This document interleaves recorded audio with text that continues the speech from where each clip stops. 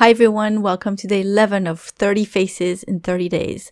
Yesterday I promised you something a bit more exciting today, and with a little bit of luck, I hope I was able to deliver. I just received a new supply that I ordered for Christmas. Actually, I received some Amazon gift cards for Christmas, and that's what I used to get me this interesting new tool.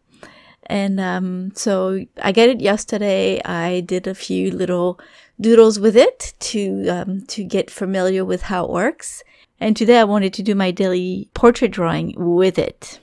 So it's called a Cuttlelola Dotspen, and it's basically an electric pen that helps you do some stippling a lot faster than using a regular liner. I'll do a proper review video where I actually show the unboxing and how it works and all that, but basically, you know, there's a charge. It's about 30 minutes, but you can also plug it in and use it plugged in, and it has 2 speeds, and the tip just goes up and down on its own, I think with the help of a magnet.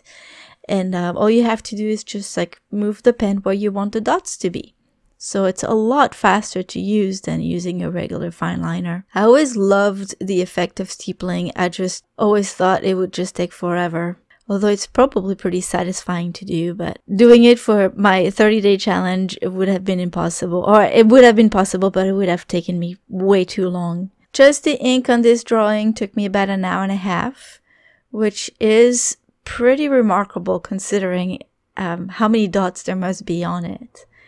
And I really enjoyed this pen. It's a lot of fun. It's a little awkward because I have to hold it straight up to have actual dots, and if I hold it at an angle, then I'm gonna have little dashes instead. And that's also the reason why I angled my camera a little bit, so you can actually see what was going on the paper rather than just my hand. So anyway, I'm very pleased with my purchase, and I'm very thankful that I have received those cards for Christmas. I'm going to be using it more in the future. The ink is waterproof, so I'm going to be using it on watercolor paper and see if I can use it with watercolors. I think that would be really cool. So once my 30-day challenge is over, I'll probably be showing you more. I might do another portrait with it too before the end of the month. Thank you all for stopping by today. I hope you liked this video. If you did, please give it a thumbs up. And if you're new here, please consider subscribing to this channel. Have a wonderful day, everyone. Bye-bye.